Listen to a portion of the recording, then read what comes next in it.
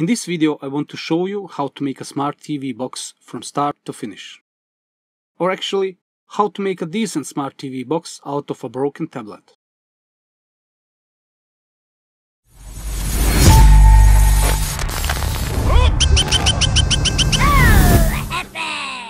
What do we need? We need to have an old broken tablet. It doesn't really have to be old, but it's important that in its current state you have no valid purpose for it. I think it's called useless. An ideal tablet would be one that has a broken display, touchscreen or both, and that you have no intention of repairing it. The important thing is that the mainboard is working properly. In other words, a tablet that you can most probably buy for $5 to $10. And of course, we need some tools. I'm using a broken generic TPC 8140. It is preferable to have a configuration or specification that is able to perform functions for which you want to use it. In my case, it should be able to run video playback and video streaming applications. For example, movies from a local server using Wi-Fi, also YouTube and Netflix, but primarily Netflix. The key factor is that it has an HDMI output, so it can be connected to a TV. The size of the tablet screen is irrelevant, and the screen resolution does not play any role as long as the resolution on the HDMI output can be adjusted independently. And certainly you have what you have. This tablet has an 8-inch display with a resolution of 1024 by 768. But on the HDMI output it can reproduce resolutions from 720 by 480 up to 9020 by 1080 pixels at 50 or 60 Hz depending on the selected resolution.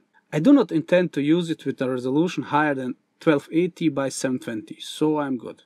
The motherboard of the tablet has a ROG chip Cortex A9 RK3188T, which is equipped with 4 cores clocked slightly above 1.4 GHz. The RK3188T is a slightly stripped down version of RK3188 CPU, which, if my memory serves me well, runs at 1.8 or 1.9 GHz. And has several small advantages. More details about this tablet can be found at the link in the description of this video. It also has 1 GB of RAM and 8 GB of storage memory. For streaming will be quite enough, and maybe it can run some games, but not really an issue. If you need more storage space, there is a microSD slot that is expandable for an additional 32 gigs. It also supports OTG on the USB port, so it is possible to connect a USB mouse or even a USB keyboard. In addition to wireless, there is also a Bluetooth module. So what's the goal? I do not want to use it in the form of a tablet that is connected to the TV, because it's broken, it's old and its battery is bad. And the battery requires to be taken care of, to be charged and discharged, to perform cycles. And when it's constantly plugged in into the charger, then it will constantly overcharge, which is also not good. But I will be happy to cover this battery topic in a separate video. I just want to connect the motherboard to a DC adapter and possibly a Bluetooth keyboard or mouse and pack it all in some unusual housing which will stand next to the TV so that everyone asks me dumb question, what's that for? Even if it was just a shoebox. The disassemble video of this tablet you can watch in a separate video on my other channel, link in the description of this video. Now, how do I think to solve the power supply? This tablet has 3 power connectors. One is a classic 2.5mm DC connector for the original charger that comes with the device. The other is a USB port that also supports charging. And the third is the battery connector. The first step is to check if this tablet can function when connected to the charger only, without the battery. So, since I have one functioning display with a broken touchscreen for this model, I will use it for some initial troubleshooting. I connect the display to the motherboard and connect the USB charger. Here we can see how it shows charging even though the battery is not connected. Which is a good sign, so it doesn't need a battery to function. When I turn it on, it starts to light up, but after a short time it stops, which makes me assume there isn't enough power to run it properly. But it turned out that the system had crashed, so I had to update the firmware. I will publish the firmware process in a separate video. If you're interested in the flashing procedure, let me know in the comments. Follow this channel, click that little bell to get notified when a new video is released, and make sure to like this video. And I will definitely put the link in the description of this video after the firmware update video is uploaded. Of course, I tried to turn on the device again after the firmware update with USB charger and without battery. I didn't get a stable power supply, but I am not eager to make it work with the USB charger. Actually, I'm avoiding it to use USB for power. I am planning to maybe use a USB keyboard or USB mouse to control the smart TV box, or maybe to even connect some other USB device to it. We'll see. I gave up on further attempts, and now we are going to bring the power supply directly onto the battery connector. I took one USB cable, I cut off the micro USB connector, I stripped the wires, plugged the USB cable into a charger, identified the positive and negative terminals. Positive is brown wire and negative is black wire. It doesn't have to be the same coloring on every cable, but it needs to be checked on every individual cable, FYI. The next step is to solder the bare wires to the motherboard. Positive to positive, negative to negative. Unfortunately, I recorded this badly, but I hope you understand what's to do. It looks like this in the end. Of course, when I turned it on, it only flashes briefly because it's not powered enough by the charger I use. But first let me try something else. And that else is, since I don't have the original 2.5mm DC charger, and since it's already on my hand, I will solder the positive and negative terminals directly to the 2.5mm charging connector. I distinguish them by the negative terminal being the outer one and connected to ground of the motherboard. And the positive is the middle pin. And now let's see if it works. And as you can see, same situation as before. The current conclusion is that the display is a big consumer of power, and that I should try without it. To test my theory, I will connect the device to a monitor. And since the monitor I will use for the test does not have an HDMI port, I will use a HDMI to VGA adapter. Now, I have another problem. My HDMI to VGA adapter has only a regular HDMI port, and this tablet has a mini HDMI connector. I need a mini HDMI to HDMI adapter. Very simple procedure. Clear? Clear. Let's move on. There is a buzzing. Something is happening. It is important to constantly look out for the white smoke and to notice where it comes from. From what component? Because if the white smoke comes out of it, it means something has gone wrong. All electronic devices run on white smoke. If the white smoke leaves, the device stops working. Of course, I tried everything with more types of chargers from different manufacturers, with chargers from 5 volts 1 amp to 5 volts 2.4 amps. I reconnect the battery regularly throughout the procedure just to check that the device is still functioning, just in case that I have noticed that white smoke leaving the device. Of course, it works with the battery. Now that I have already turned on the device with the battery, and as you can see, after I install the new firmware, it is necessary to do the initial setup of the device. Now I connect the OTG cable. It's just a micro USB to USB adapter to connect a USB mouse and set the initial configuration using the mouse. Let's just go next. It even has the Wi-Fi signal despite the Wi-Fi antenna not being connected. But in order to be able to type everything, I have to adjust the position of the image on the monitor, but it turned out that without an antenna, it could not establish a stable Wi-Fi connection to do the authentication, so I'll skip the Wi-Fi setup for now. I set the date and time, and as you can see, the video was recorded a long time ago. And we go into a graceful shutdown to turn it off decently. I desolder the battery and the soldered wires on the charging connector again. Okay, since I'm giving up to power it over the 2.5mm DC connector, let's go back to the battery connector. Since each battery has some kind of electronics on it, so does this battery.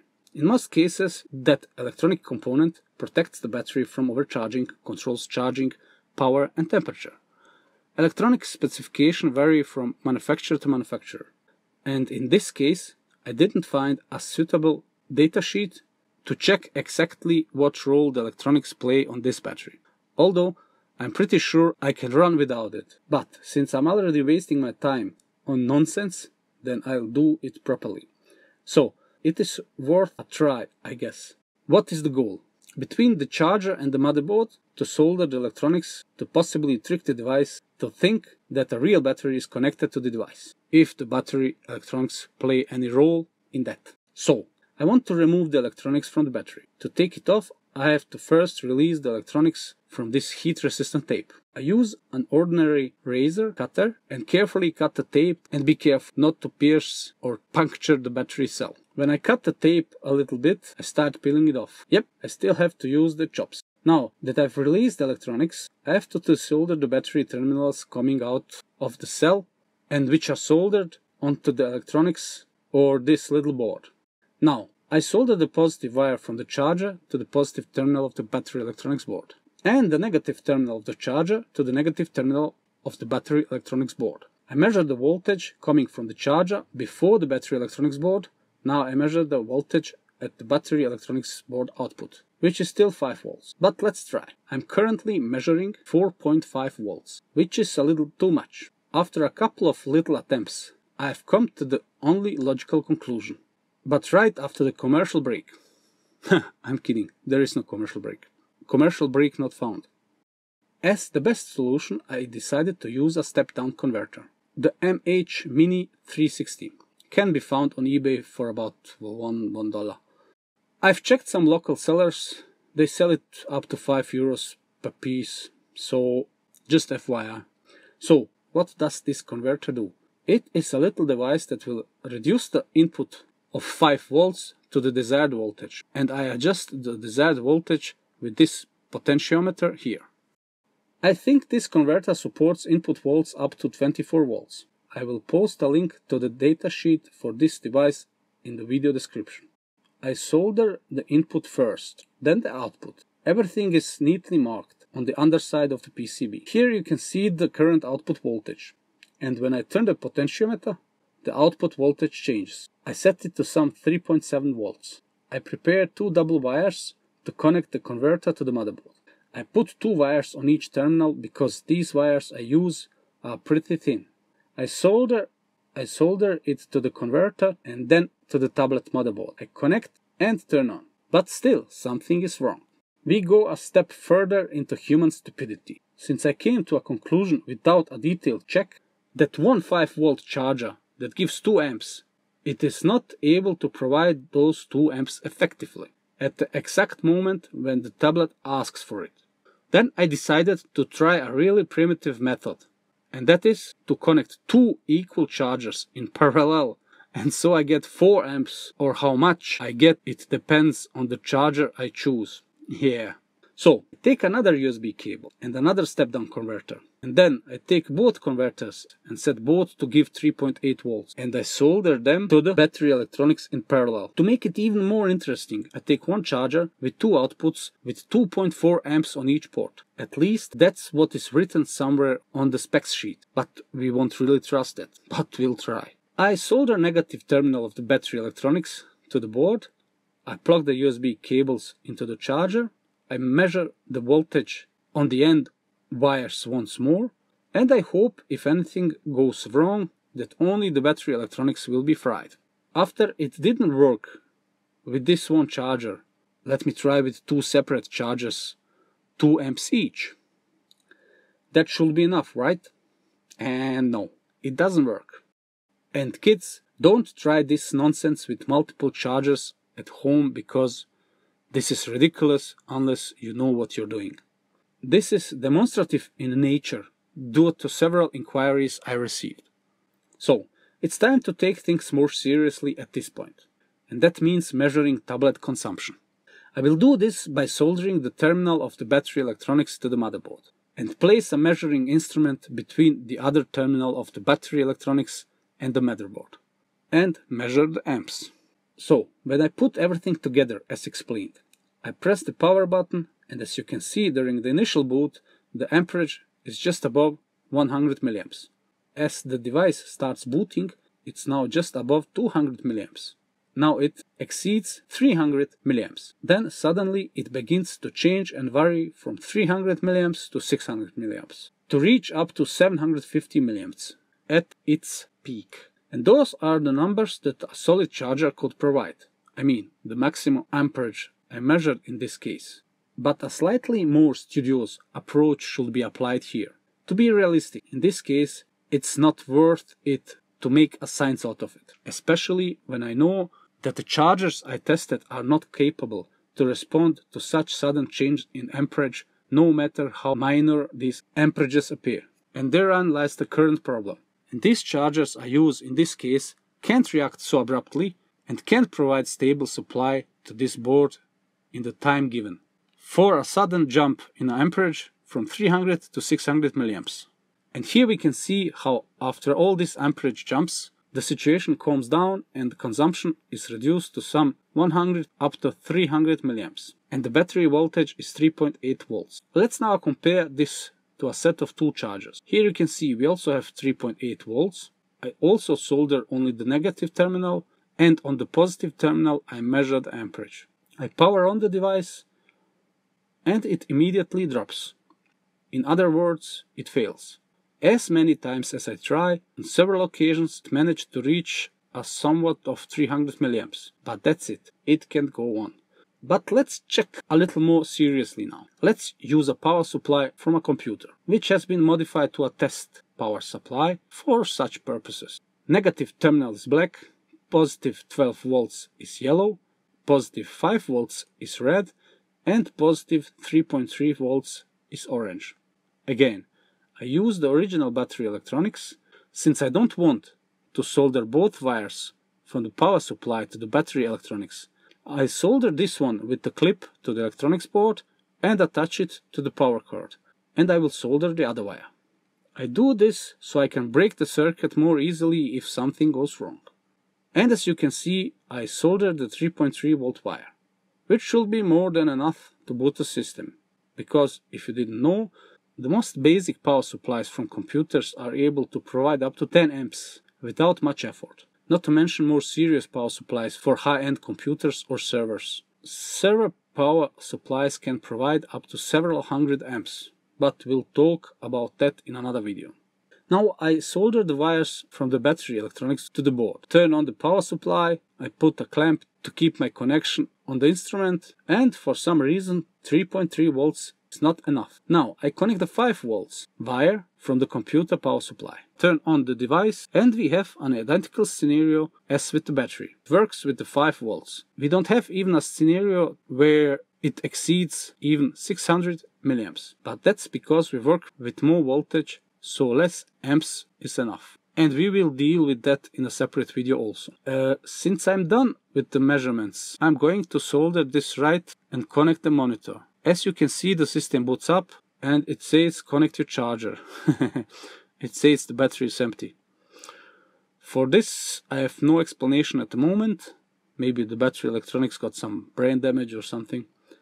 And of course I turned off the HDMI output by accident and blocked myself out. Here you can see the available screen resolutions on the HDMI output. And the battery is at 18%. Funny. And here what happened in the last 37 minutes with the battery. Let's have a graceful shutdown again. But before I solder the wires to measure the current voltage without load. And as you can see, 5.144 volts. Now that I have established that I cannot provide stable power supply to this board with a regular 5 volt charger without making some type of circuitry, it's time to put it into a high gear, because this is slowly becoming boring. And the next level is, you probably already guessed, so it's a 9 volt charger with 2 amps. Some of you may recognize it from a previous video on how to revive a dead battery. If you haven't watched it, I will post a link in the description of this video. Standard procedure: stripping the wires, identifying the positive and negative terminals. We take that step down converter with the soldered USB cable.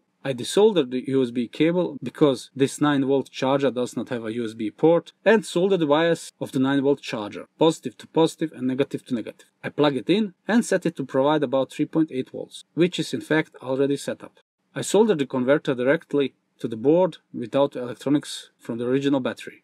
I connect the display to maximize the load, I plug it in, and it works. I connect the USB mouse to check that everything works, and additionally connect the HDMI and check that it works too. And since we have, so far, measured the amperage of previous sources, let's measure with the 9 volts too. Of course, I measure at the output of the converter, so here it is 3.8 volts. And it is clear that on several occasions the current exceeded 900 milliamps. Very close to 1 amp. Let's see how much it consumes in standby mode or in sleep mode. 0.059 or less than 60 milliamps. Now that we have figured it all out, we just need to pack it all up. I've been thinking for a long time what to use as a case for this smart TV box. By case I mean enclosure. Ideally it would be to make a housing on a CNC machine or 3D printer, but my original idea was to try something stupid. I wasn't very lucky to find something really crazy to use as a housing. As I digged through the sheer shelves of faulty stuff consuming my space, I came across some interesting devices, like one old Nintendo for example, but it was too good to be used for this project. I came across an IBM docking station, but there was not enough space in it, and even one POS printer was catching my eye. But it was impractical because the mainboard could only fit diagonally into it, so I would have to drill holes for the output connectors accordingly. And I couldn't do that because I was already spending too much time with this project. But then I came across an old Linksys router that had a close encounter with one or more thunderstrikes 7 or 8 years ago. This is version 7 of the WRT54G Linksys router. In the description of this video I will post a link to a tutorial on how to disassemble this router if you're interested. I decided to use the housing of the mentioned router because it does not need to be prepared much. FYI, none of this is planned, everything happens on the go, so we can start. I will use the rear openings for connections, such as the HDMI port, memory card slot. There may be a need to drill a hole for the charger. Oh, you could even use this hole for a 3.5mm headphone jack. As you can see, this fits perfectly. The existing holes fit, so as if it were meant for this. Destiny. Memory card slot, USB connector, HDMI connector, 2.5mm charging port, and power button. It will be a little weird to power on, but certainly it's not intended to be powered on and off often, so that is an unimportant factor. Now I need to figure out how to attach the plate to the bottom of the case, and when I assemble it, to fit as I intended it to fit, like this. And the first thing that bothers me are these two tentacles here. As you can see, I only use the latest technology for removing tentacles. After I removed it, I try again to see how it fits now. When I have found the right position, I carefully disassemble and mark it. I spare no expense. And this could be what I'm looking for. It needs to be adjusted a bit, but this is some crazy hard steel, so it's not easy to bend at all.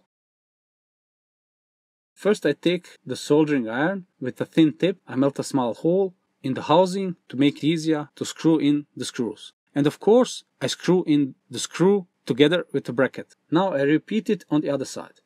And of course, I haven't tightened any screws so far, until I've installed all the brackets. Now I mount one on the bottom left. I should place another bracket on the other side, but if you look closer, there are contacts on the lower right for Bluetooth antenna, Wi-Fi antenna and battery contacts, so I'm not gonna do that. And in the middle are the ventilation holes. There is not much room for another bracket, but since I have already mounted 3 brackets, I think those 3 are enough to keep the board on the bottom housing. Now it is important to just mount the board so that the right side does not slide, and one screw is enough.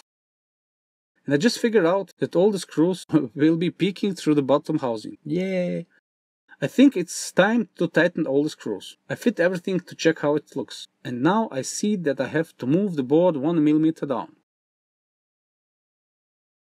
Now to remeasure and move the screw to another location, because the previous one no longer suits me. And now I have to adjust the brackets too. As I used a soldering iron to melt the holes for the screws, bulbs appeared that needed to be cut, so that screws with the bracket could be completely tightened onto the housing. I just realized that maybe I shouldn't have cut those 2 plastic tentacles completely, because I just realized that I need some kind of holder in the middle under the board. I'm preparing a hole to set up a screw as an holder so that it keeps the board higher on the side where the connectors are. Very important during such exhibitions is not to over-tighten the screws, especially if there is a possibility that the board will be bent too much or deformed outside its intended shape. Now the time has come to do the power supply. First, I want to get the DC connector done so I wouldn't be tied to one charger if it's soldered directly to the board. I will remove the DC connector from some old board from some generic tablet. I found a board on which the connector almost fell off. It was loose like my grandma's tooth. This allowed me to unsolder it with a soldering iron without any problems. This, of course, is not true. The connector was in terrible shape. So I found another board. I removed the tape to keep it from melting. I hot-aid the board from the underside of the connector. When the tin melts, I remove the connector with tweezers. Then I plug the charger into the connector and identified the positive and negative terminals with voltmeter. And I start looking for an adequate place on the housing to place the connector. Preferably, I don't have to pinch, glue or do anything like that. But no luck in that department. I found a place, sketched the location with my imagination and pierced it with a soldering iron. Cut away the slag, confirmed the position and widened the hole so that the connector can go all the way in. Of course, I handle it all neatly with the soldering iron and scalpel. I cut about 15 cm of cable, maybe a little more, not sure. Since the wires are thin and there are 4 in the cable, I use 2 for each terminal. I solder them to the connector, then to the battery connector. Of course, I pay attention to properly solder the positive and negative terminals according to previously performed measurements. I mark the exact position where I want to place the connector.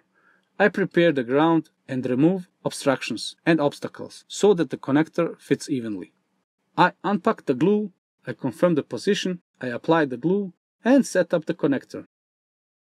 Then I clamp it. A few minutes later, I take off the clip, remove excess crumbled glue. I'm testing the connector, I check the functionality again and solder the wires from the converter to the motherboard.